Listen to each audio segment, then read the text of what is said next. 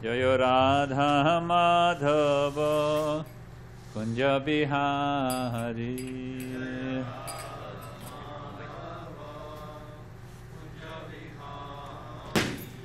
Jaya Radha Madhava Kunja Bihari.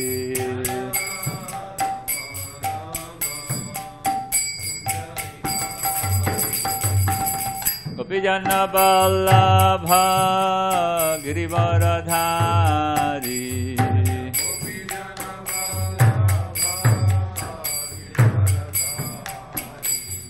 Gopijana Vallabha Girivaradhari.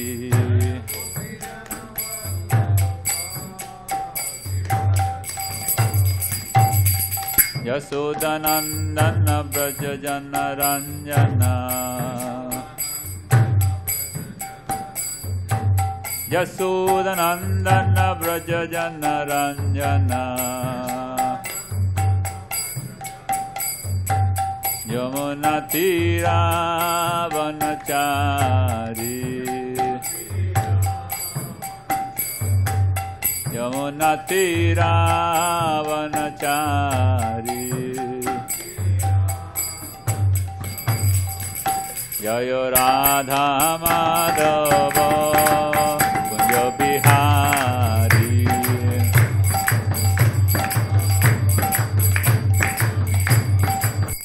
Jaya Radha Madhava Kunja Bihari.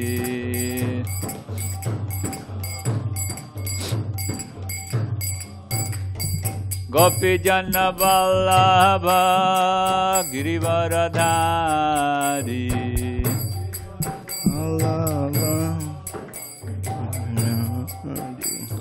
Gopijana Vallabha Girivaradhari.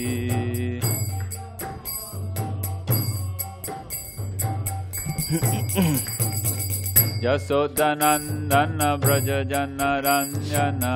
Yasodanandana Brajajana Ranjana. Yasodanandana Brajajana Ranjana. Yasodanandana Brajajana Ranjana. Yamuna Tira Vanachari.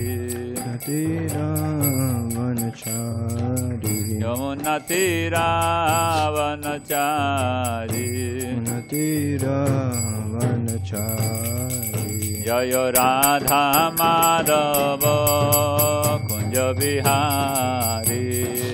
Radha Madhava Kunja Bihari. Jaya Radha Madhava Kunja Bihari.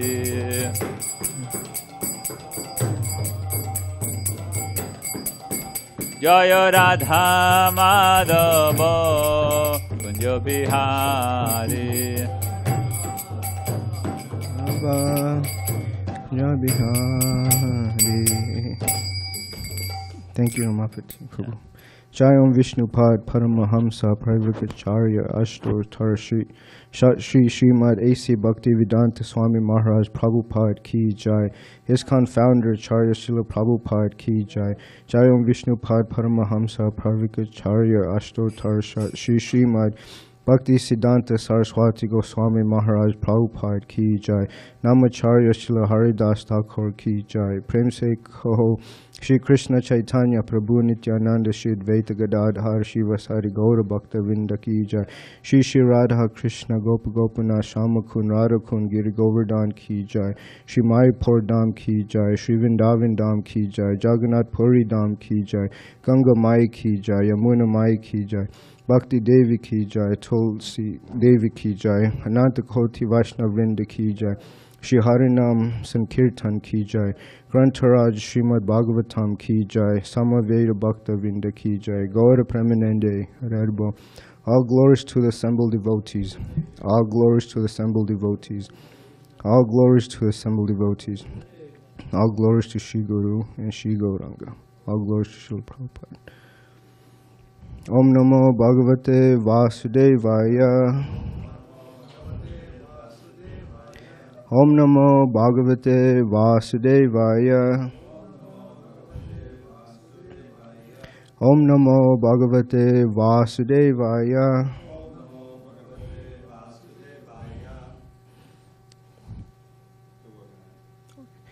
So we'll be reading from Srimad Bhagavatam, 5th canto, chapter 11, text 16. If you could repeat after me. Na yavad itan mana atmalingam samsara tapavapanam janasya yach choka mohamaya ragaloba vairanubandam mamatam vidate. Yeah, please.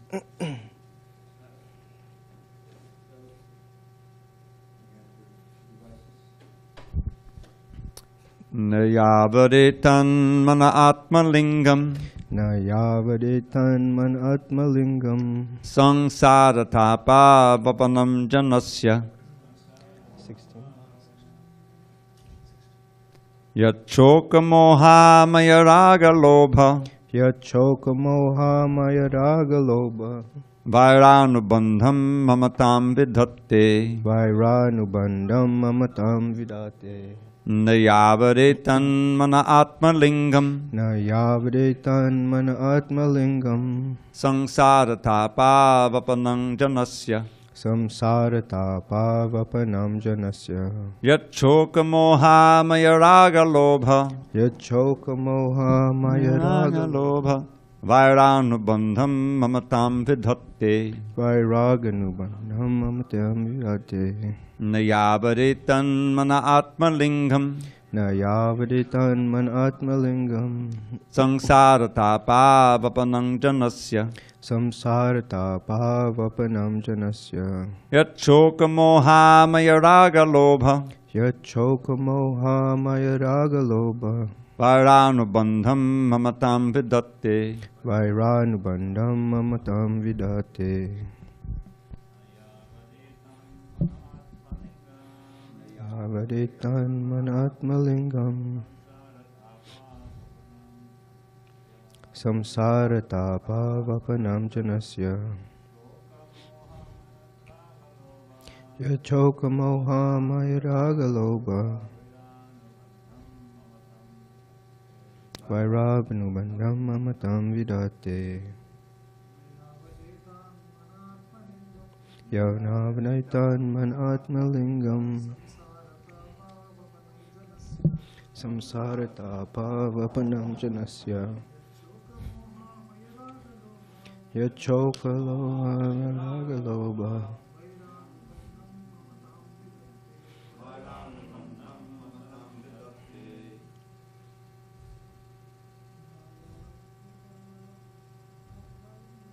Nayavadetan man atmalingam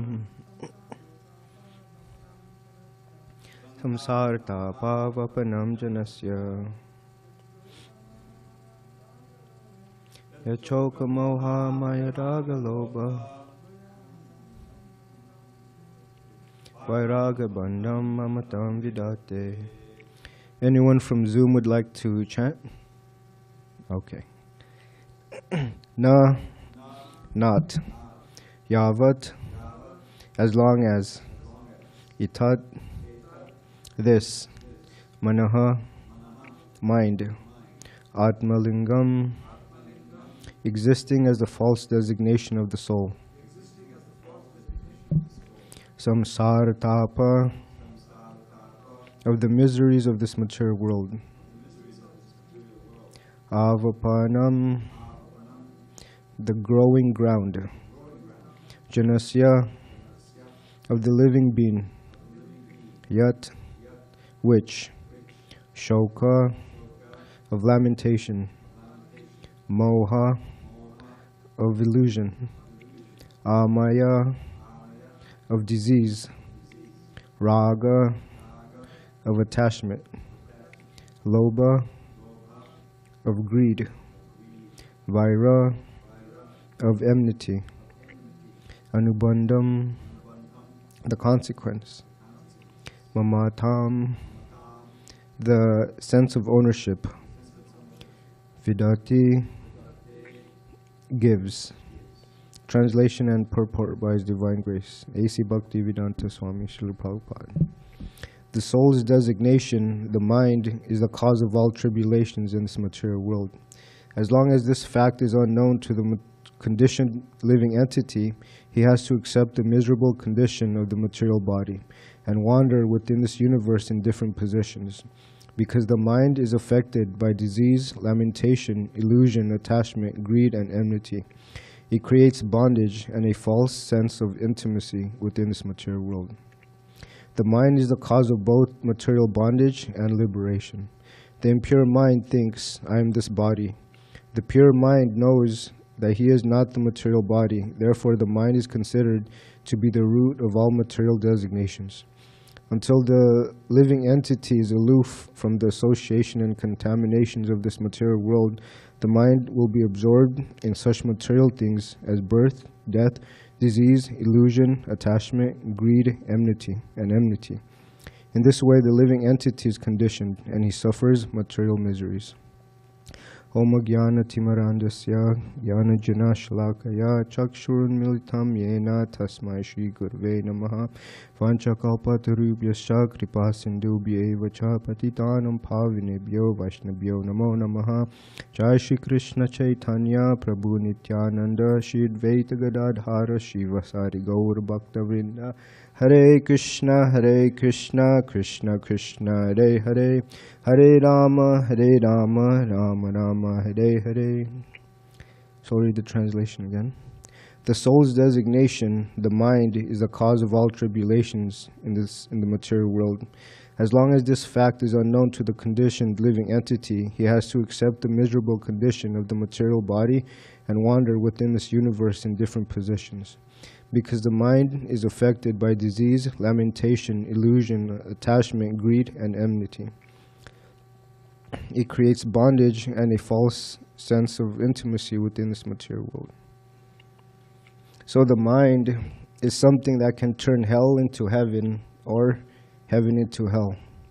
If something is happening not the way that we want it to happen and we accept it, it is known as tolerance. But if I don't accept it, it becomes anger. If we face the uncertainty without acceptance, it becomes fear. And when we face the same uncertainty with acceptance, it is called adventure. When we don't accept the achievements that people have, it is called jealousy. But when we accept their achievements, it is called inspiration. If someone has hurt us and we are not able to accept it, it is called hatred. But the moment we accept it, it is called forgiveness. Anything that is dealt with in acceptance is a positive emotion, and anything dealt with in a non-accepting way is a negative emotion. The mind is such a troublemaker. It gives us worries, it plans, it has regrets, it has expectations, it compares, and it's never satisfied. And it makes us doubt our decisions. That's the nature of the mind. And worrying gives a small thing a big shadow. For instance, taking an exam in school. The student studies for the exam and worries about the result. Did I pass? Did I fail? Will I be able to get that nice job? Will I be able to get into that college? What will happen to me in the future? It is said that in childhood, one is attached to playing, and when one is in youth, one is attached to romance. And one is an adult, he is attached to making money. And in his later life, as an old man, he becomes attached to worrying. He worries about finances, family responsibilities, who's going to take over, loneliness, and wishing that he can rewind time. See, children, they keep looking at the time. When is time going to go by? Time seems to go by slow. But for someone in old age, time goes by very fast. And when the mind is absorbed in too much worrying, it leads to anxiety. Then anxiety leads to a crippling state, such as depression. And then it may end in suicidal thoughts or contemplation.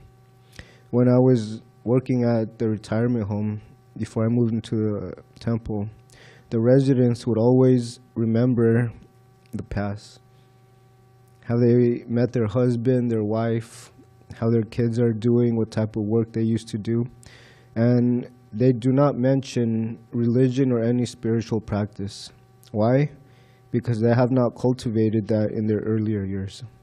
So spiritual life should begin at an early age.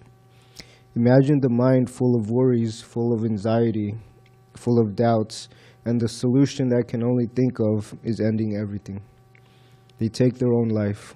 Therefore, we have a big problem with suicide in the youth. They cannot find any other means to solve the problems. They do not have anyone they can depend on to hear their struggles, no one to give them emotional support, no shoulder to lean on, so it's very tragic. And this is why so many people have turned to smoking, drinking, finding ways to alter their state of mind. They are running away from their problems. And nowadays, most people, they have friends over the computer. Some even have relationships, long-distance relationships through the internet. And some even have marriages over the internet. And they do not meet their so-called lover face-to-face. They cut out their picture and they paste it. So it's a very unfortunate and strange situation. And everybody's mind is thinking, what if? What if I married this woman? What if I married this man? What if I had gotten this job? What if I got this car instead of this? What if I went to school and not this one? What if? And we look at others' opinion and to decide whether we are successful in life or not. Social media is based off of this principle. If I get many likes, then I'm considered successful. If people don't like me, then I must be a failure. The whole social media is based on likes and dislikes. How many followers do I have and how many comments do I have? The new generation must get the public's approval as a way to see how well they are doing in life. To become successful, we need a lot of patience, and we need to be able to handle failures. If a person is too absorbed in worrying about the future, he will miss out on the opportunities in the present. And we cannot change the past, and we do not know what the future will hold. Only Krishna knows. In the Bhagavad Gita, Krishna says, I know everything that has happened in the past, all that is happening in the present, and all things that are yet to come. I also know all living entities, but me, no one knows. And before I was introduced to Krishna consciousness, I knew that the mind had to be controlled. If the mind was not controlled, it can lead one to a very dangerous situation. And so I like the idea of meditation. I like the idea of sitting down and trying to control the mind, focus the mind. So I didn't like to read. So one day I decided, I'm going to go to a library, a local library. And I was looking for books on meditation. And I found a small book and I began to read it. Towards the end of the book, it said, a good way to control anxiety, anxiousness, depression, agitation is to recite prayers to calm the mind. So at the back of the book, it listed different prayers from the Bible and prayers from other sources, and they were quite lengthy.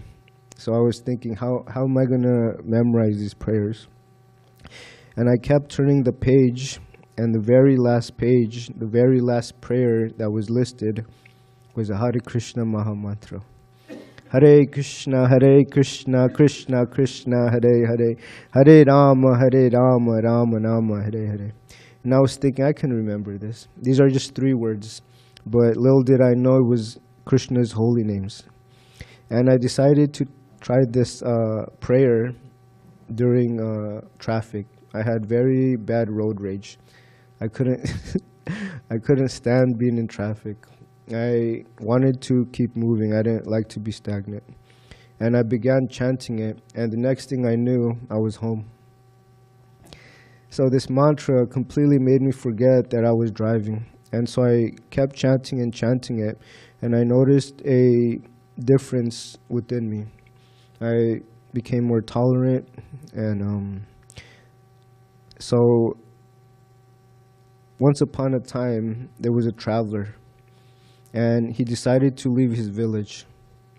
So he headed out and he found another village, and outside the village was an old man outside the entrance. So he asked the old man, "How are the people in this village?" So the old man asked him back, "How are the people from the village you came from?" So the traveler said, "They're all miserable. They're selfish, they're low, they don't have any good qualities." So the old man replied, "The same in this village." So the traveler entered the village very angrily. And a few moments later, another traveler comes by, and he sees the same old man.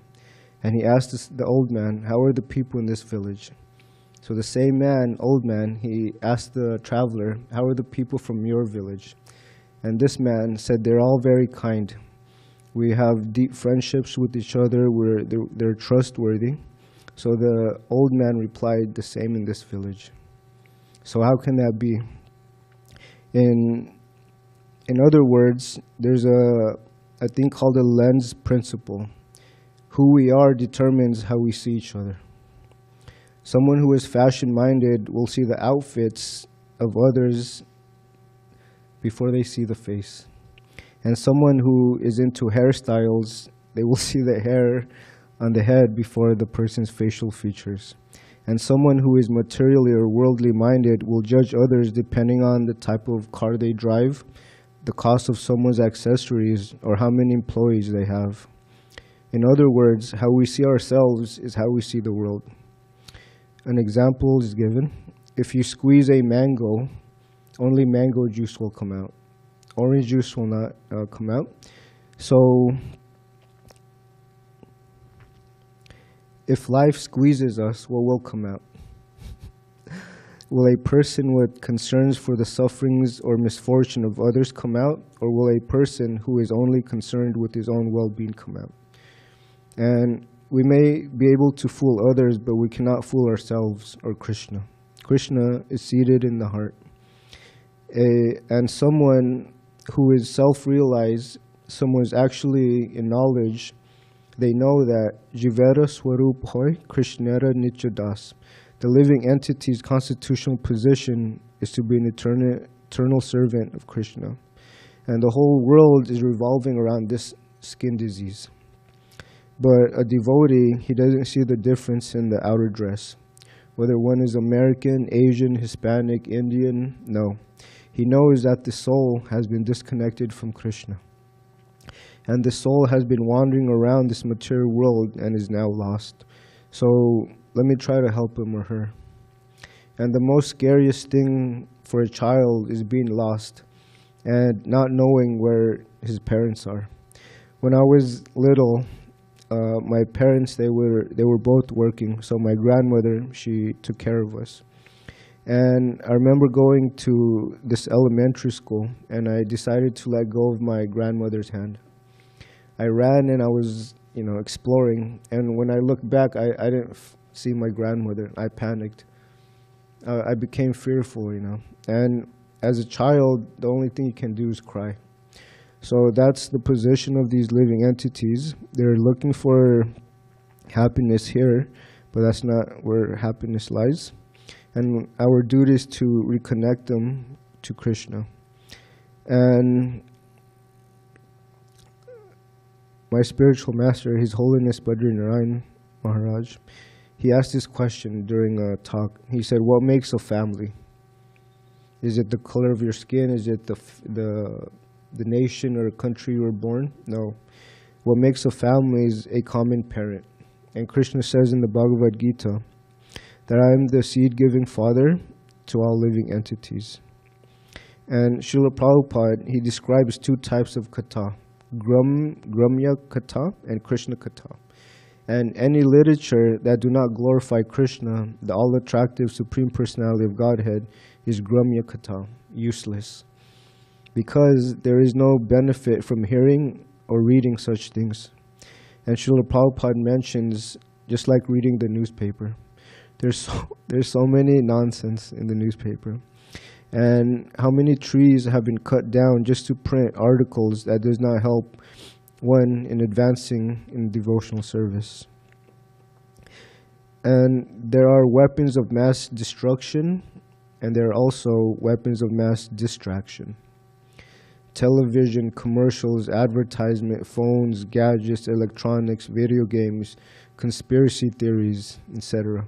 These distract us from the actual goal of life, which is to reestablish our lost, loving relationship with Krishna.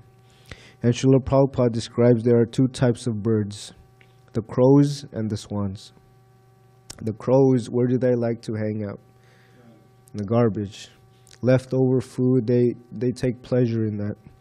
But the swans, they require clear water, lotus flowers, a nice garden. So similarly, there are two classes of men who are crow-like and swan-like.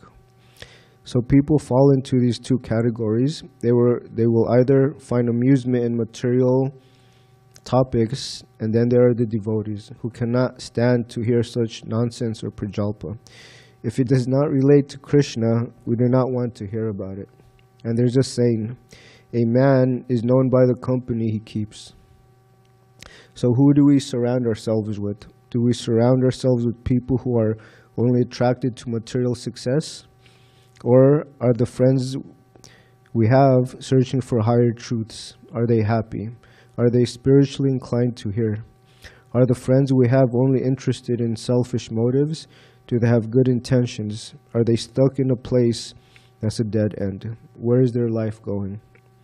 So we have the choice of who we associate with. We can associate with materialistic people, or we can associate with devotees.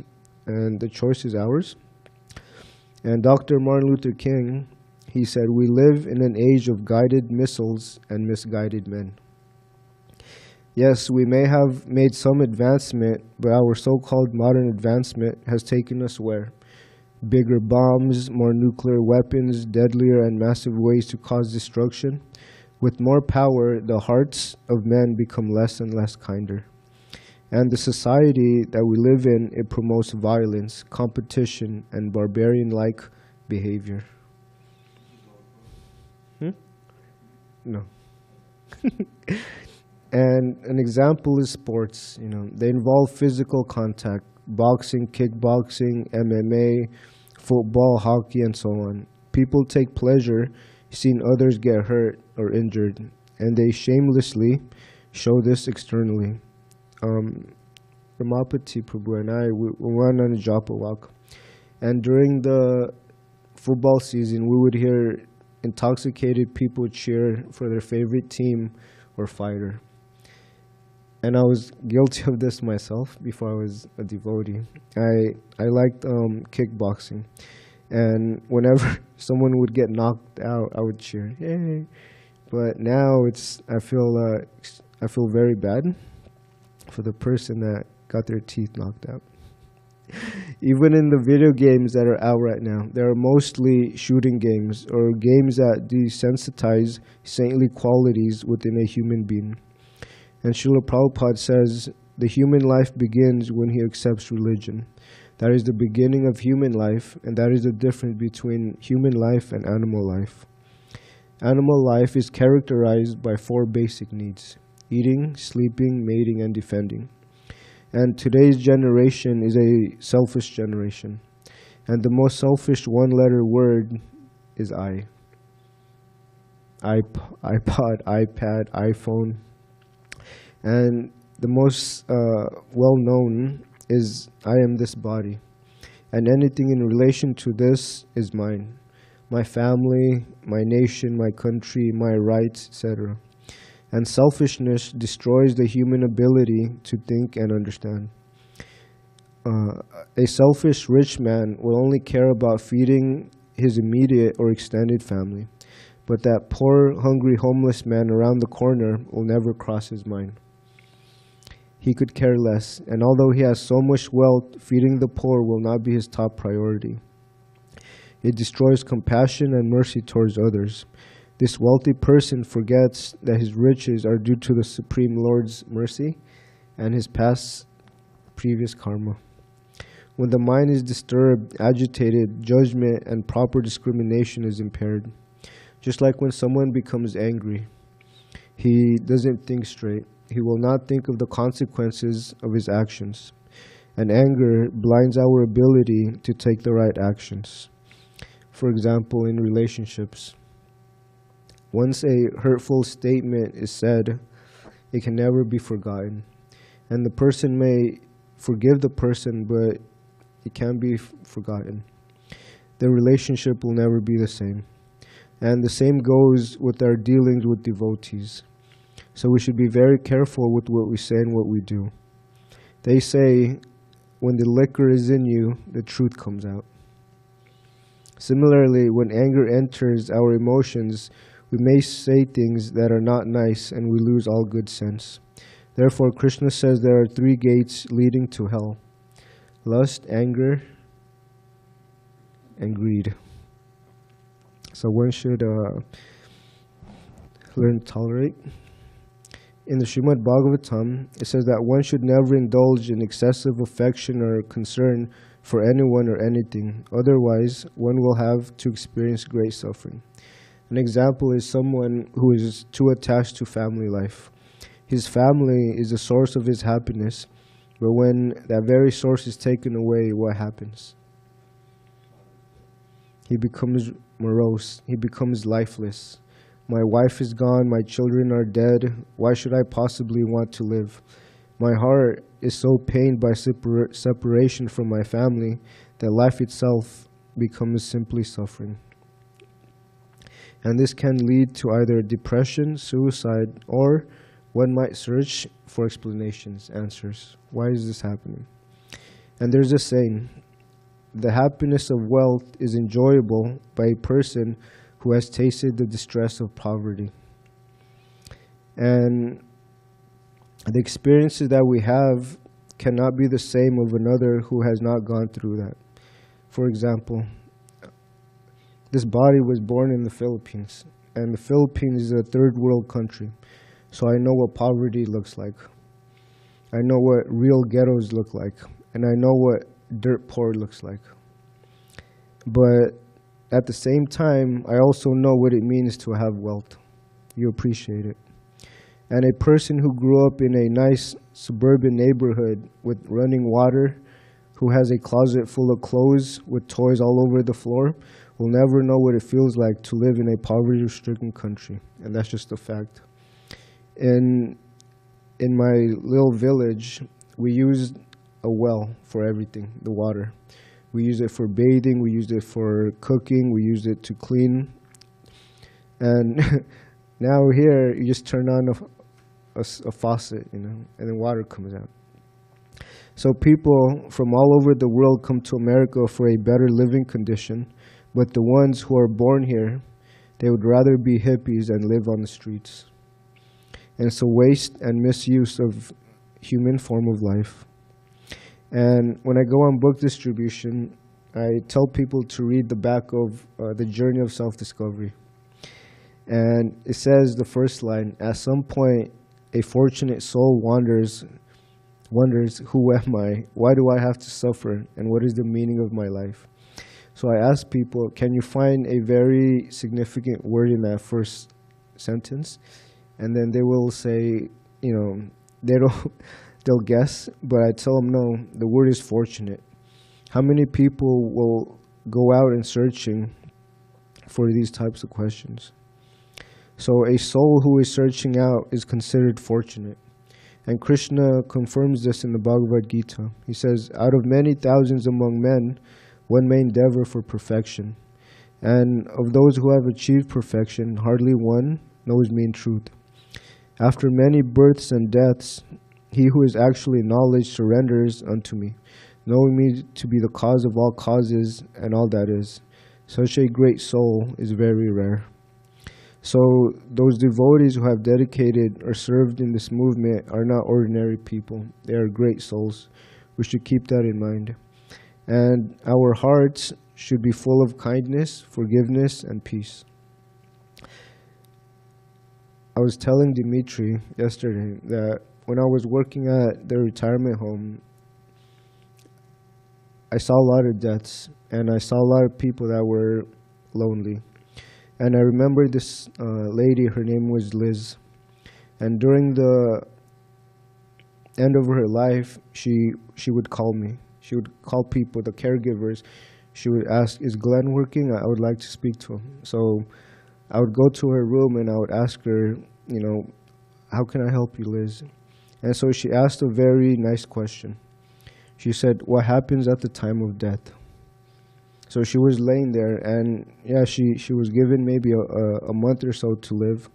So I started discussing that in the Bhagavad Gita it says whatever state of being one is in at the time of death, that will determine his next life.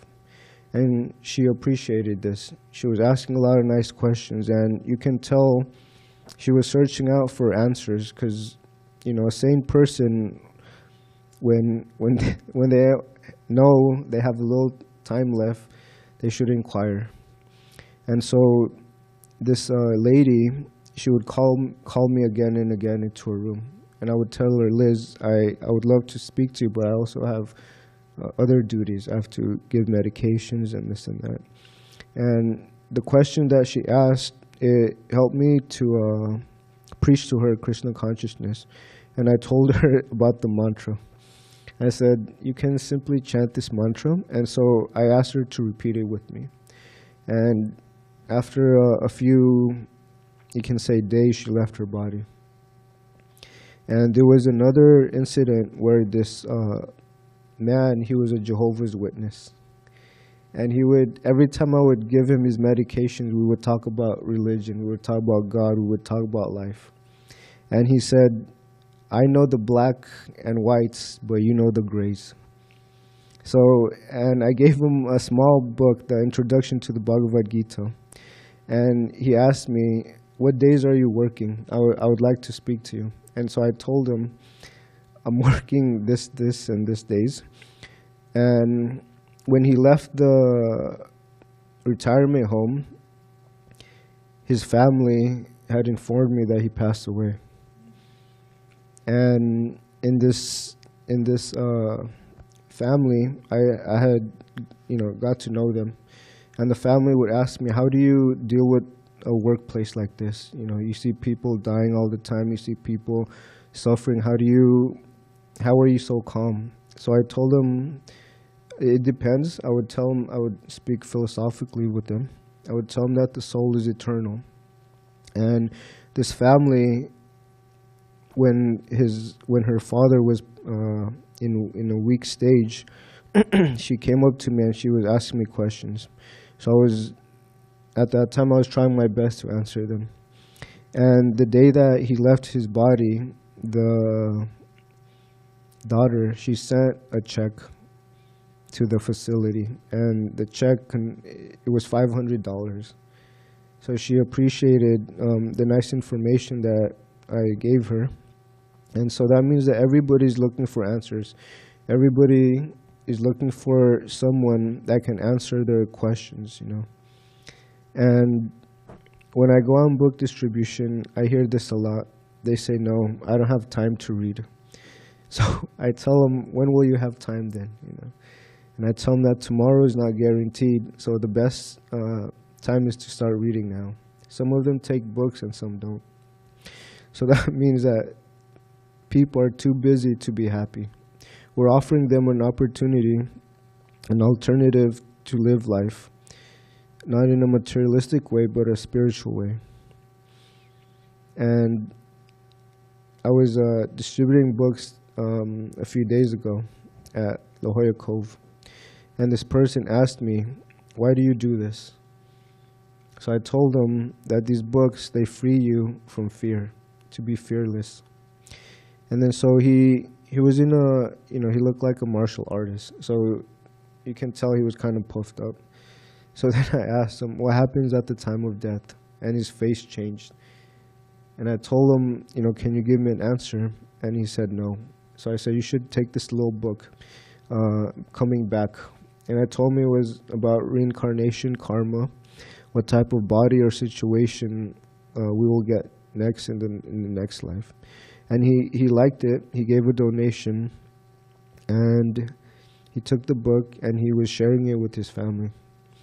So even these big, puffed up people, they need answers also. They need the devotees to go out and give them Srila Prabhupada's books. Okay, that's it. Thank you very much for your attention. Any comments, questions, corrections? Hold on, Vijay. One second. Yes, I can wait. I have a question. It's an unusual question. You started reading there, or you started giving at the beginning. This leads to that, this leads to that, this turns into that. Is that something you were reading there, or you had written yourself, or what? I was listening to a lecture, and then I got the idea from this devotee. So it was originally some devotee had that. All right, I'll talk to you later about it. Okay.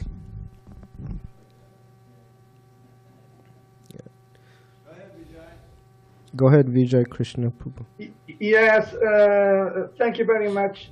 You're very kind, Govardhan Prabhu. And thank you for your, if I may say, exceptional class. Prabhu, the quote from the purport related to the verse you chose for today, 5:11:16, is as follows, quote, "Until the living entity is aloof from the association and contaminations of this material world, the mind will be absorbed in such material things as birth, death, disease, illusion, attachment, greed, and enmity. In this way, the living entity is conditioned, and he suffers material miseries," end quote. So, Prabhu, based on this quote, my question is as follows. How is it possible for the living entity to be aloof from the association and contaminations of this material world while living in a completely polluted and contaminated world? Okay, thank you. I'll try to answer that. So, when the living entity is associating with the body that he has, he becomes absorbed in things like failure, success, disease, things like that. But if he's situated in the spiritual platform, he knows that all these are not, the soul is different or aloof from all these contaminations. And the material miseries, there are three. Miseries caused by the mind and body, miseries caused by other living entities, and then miseries caused by material nature. And also a devotee should know that everything that is happening to him is happening accordingly to his karma.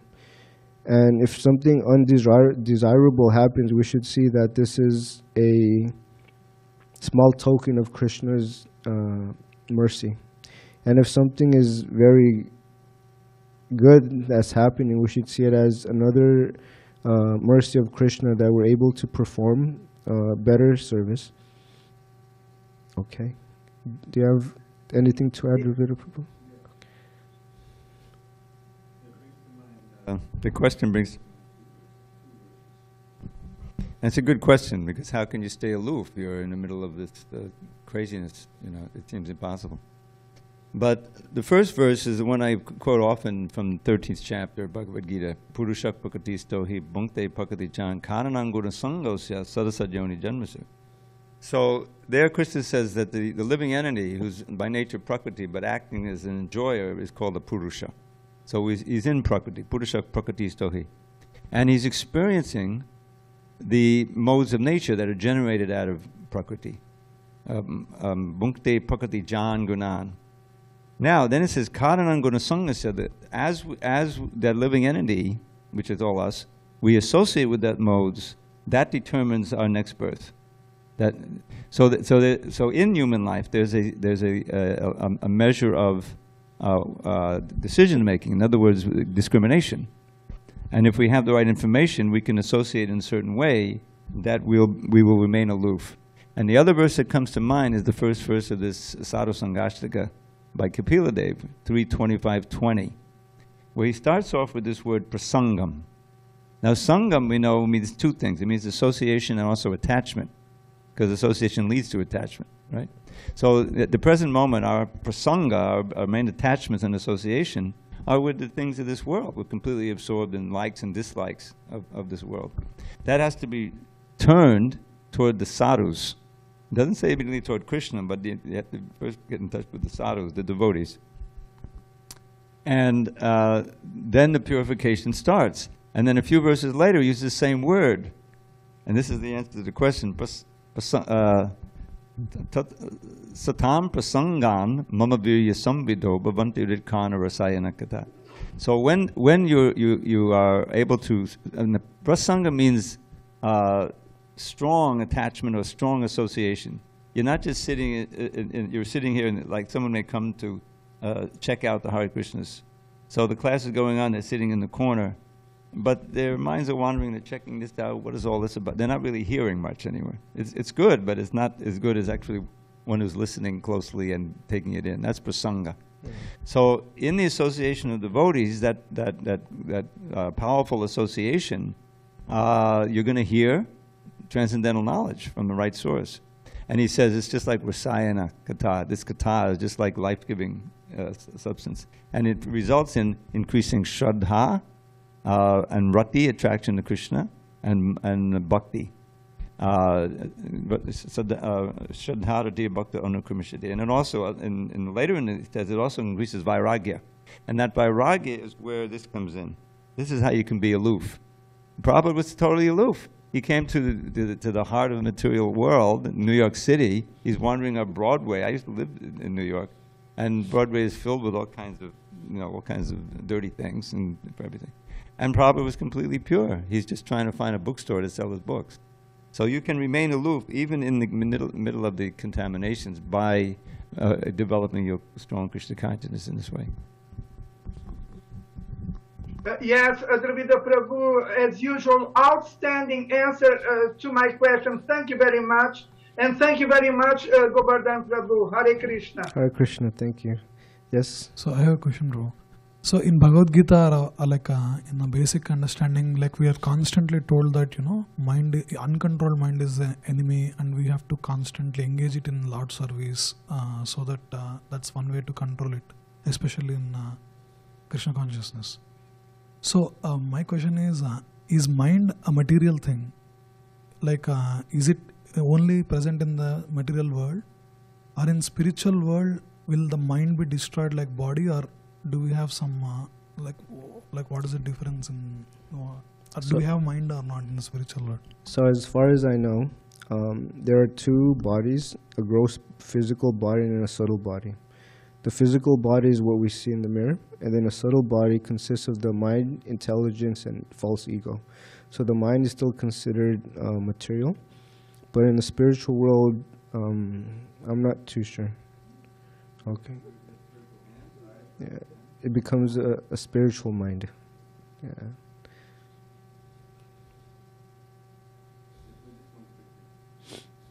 The mind is being used by the soul, but when you're in the material world, the soul is helpless. You've lost your remembrance of Krishna, so you're being controlled by the lower self, which includes the mind, and the mind is being controlled by the senses. Intelligence being controlled. In other words, the lower self is controlling the higher self. But when we draw some strength from the super soul, this is in the 3rd chapter, which is Krishna himself. In other words, through the instructions, which we can't hear directly, but hear outside from the guru, sadhus, and the shastra, then the soul can control the mind. That's the whole idea. Don't be controlled by the mind. There's that, if you allow me, this the verse I quote all the time. What is it? Kamadinam katina katita palita dunideshas desham jata maina kadunana tupano pashanti. Putra jayatan adiyadupate sampratam namta buddhis tvamayata kshadanamama mamnayung swatmadase. So he says, in so many ways, I have sought to obey the seductive demands of my wicked desires. Now they're coming from my contaminated mind. They've shown me no mercy, lust, anger, greed. They've shown me no mercy, but on I've gone trying to satisfy lust uncrushable demands. But now I'm rejecting these hellish desires, for my higher intelligence now has awoken. O Krishna, O shelter of fearlessness, please let me serve you with faith that will never be broken. So we have to serve. Now this devotee, is actually Madhavendra Puri, I think, wrote this verse, it's hard to say, but it's quoted by Lord Chaitanya in the CC, is that we've been living under the demands of our lower self, the contaminated mind, the senses, and so forth. But by the strengthening the intelligence, I've gained my intelligence. Now I'm realizing I have to direct that service attitude not toward these demands, but toward Krishna. So he said, please engage me. So yes, the mind is material, just like the hands are material, the senses are material. But they can be our masters, and it can drag us down into hell, because if we don't control them, we let them get controlled by them. Anyone else? Okay. All right. Time for burritos and quesadillas. Thank you for your time. Grantaraj Srimad Bhagavatam ki jai.